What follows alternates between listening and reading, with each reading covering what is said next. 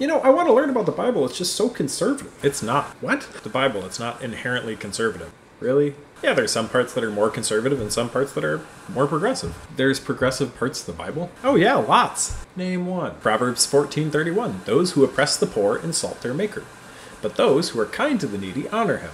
Well, that's a one-off. Proverbs 13:23. The field of the poor may yield much food, but it is swept away through injustice.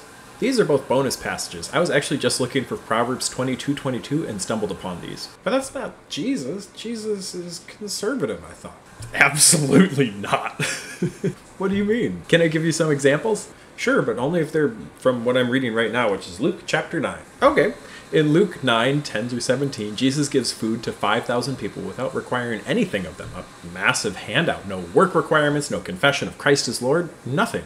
Another one. In Luke 9:37-43, Jesus provides free health care to a boy who has a demon. In fact, the common theology of the time was that demon possession or illness was caused by the sin of the person or their parents. Jesus rejects this in John 9:1-3. Another one. In Luke 9:46-48, the disciples argue about who is greatest, and Jesus puts a child in front of them. Somebody who has no wealth, no status, no...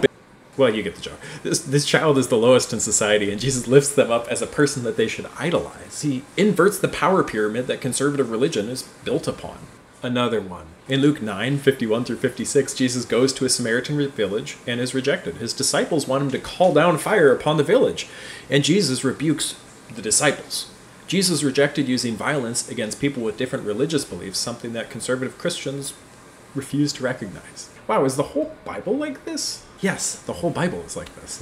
Who would even teach about the Bible from a progressive perspective? Well, I do have a Bible study that I'm launching. Well, how would I sign up? If you're interested, there's a button on my website where you can sign up. I'm asking folks to support it through my Patreon, which is $8 a month. If you can't afford that, or if you're a student, just sign up and let me know, and I'd be happy to let you in for free. Huh.